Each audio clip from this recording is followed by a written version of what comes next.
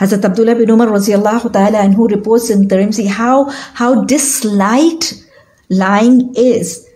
That Prophet ﷺ said that when a bondsman tells a lie, the angel goes a mile away from it because of the awful filthy smell or the stench.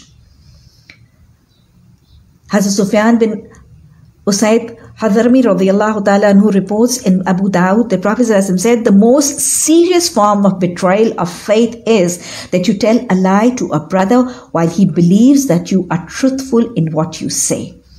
So just cheating a person by telling a lie and making the person say that you are being truthful is the worst form of betrayal of faith.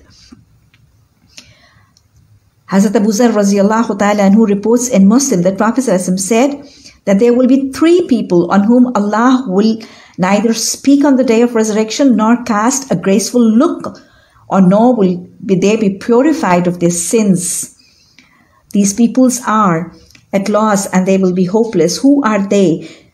Prophet ﷺ told that out of one of these was the person who did what? That while he was making business transactions, he used to make a false promise. He used to swear falsely to sell his things of a business transactions. He used to make false swearing. Similarly, Prophet ﷺ has said, there are words of Hadees reported in Muslim, Ahmad, Tirmidhi and Abu Dawud, that the husband Hakim radiallahu ta'ala anhu reports that Prophet ﷺ said, fie upon him who tells lie to make people laugh, who just tells lie to create a situation or to create a conversation and just lies to make people laugh. And Hazrat Abu Huraira radiallahu ta'ala anhu reports in Muslim, it is enough falsehood in a man to go about circulating what he hears from others. So this is how disliked saying lies is. And there's an incident that Hazrat Abdullah bin Amir radiallahu ta'ala anhu reports in Abu Dawud that Prophet saw a woman and she came, the companion says that there was a lady with 2 daughters and she came and she asked the daughters that, come quickly, I'll give you something.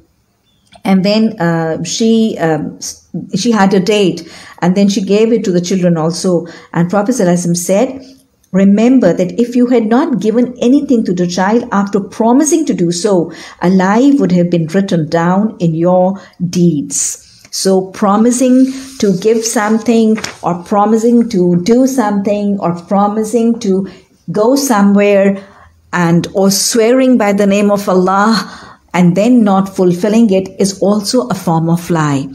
So liars are not only the people who tell lies.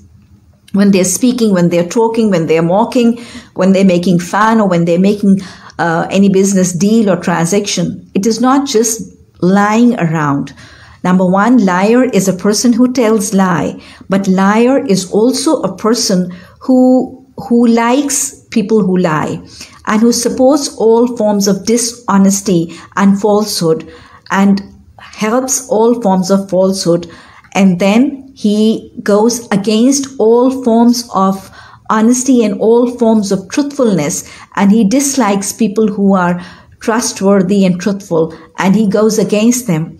And similarly, a person who is truthful is a person who likes all forms of truth and honesty, and he supports all forms of fair dealings and all forms of truthful people, and then he opposes and he stands against all forms of falsehood, all forms of unfair dealings, and all forms of dishonest manners. So this is in detail what a liar is and what an honest and a truthful person is.